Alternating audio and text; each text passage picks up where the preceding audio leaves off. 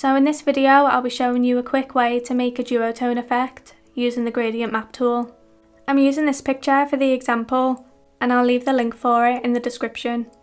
First I'm going to the adjustment studio and I'm adding a brightness and contrast adjustment, and this will just make everything stand out a bit more. I'm bringing the brightness up to 30% and the contrast up to 45%. But you'll probably have to use different amounts depending on what picture you're using.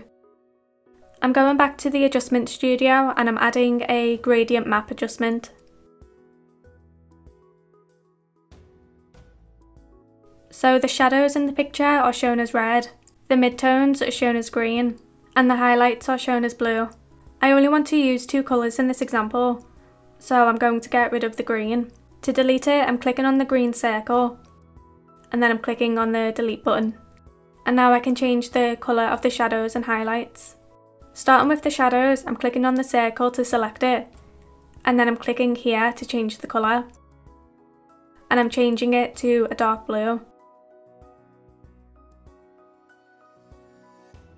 I'm moving to the highlights, I'm clicking on the circle to select it, and I'm changing the colour to a light orange, peachy colour.